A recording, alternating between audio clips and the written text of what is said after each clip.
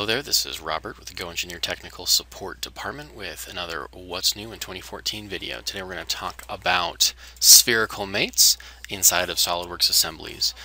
So this has been a common request that I've seen in the past. People want to take a spherical face, such as this one, and mate it to either like a circular edge or down to another spherical bowl shape, make them contact each other.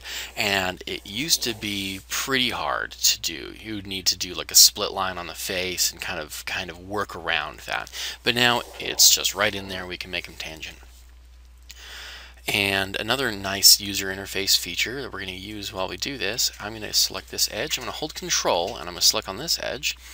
And now, if there's a possible mate, SOLIDWORKS throws those mates up here in this heads-up display. And so we can choose those, which is pretty great. So you don't have to hit the mate button if you don't want to. So I hit concentric, makes it run really fast. So now we've got these two things lined up on each other. I'm just going to select this spherical face and this edge, and I'm going to make them tangent to each other. And boom, there we go.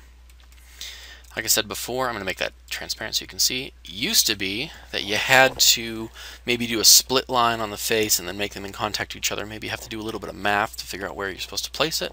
Now, simple click of the button, mate them together. Show another example here that I've got. I've got the same red spherical piece, and now I've got a circular bowl here. And I'm going to select the spherical face. And I'm actually going to bring this down a little bit lower. I'm going to select this face, hold down Control, and select this other spherical face.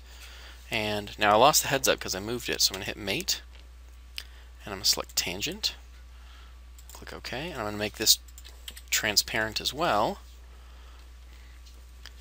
so that way we can see.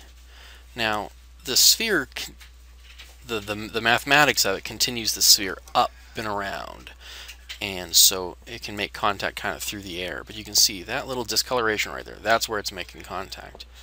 We can drag this down into the bottom. And so now it's making contact, it's sliding around at the bottom. If I wanted to, I'm going to select this top face of the cylinder and the top face of this. I'm going to select the parallel mate. That helps keep it flat a little bit, and you can see now I can kind of swoosh this around in the bottom of the bowl. If I wanted to, I can bring it up, and now it's floating up in the air. Make it a little bit more straightforward, bring it down, and select the cylindrical faces. If you want it to be centered, I can select concentric. And now you can see from a side view that it's touching the bottom of the bowl. So this is an excellent new feature, one that I'm very excited about. This has been Robert with GoEngineer Technical Support and What's New 2014 videos. Have a great day.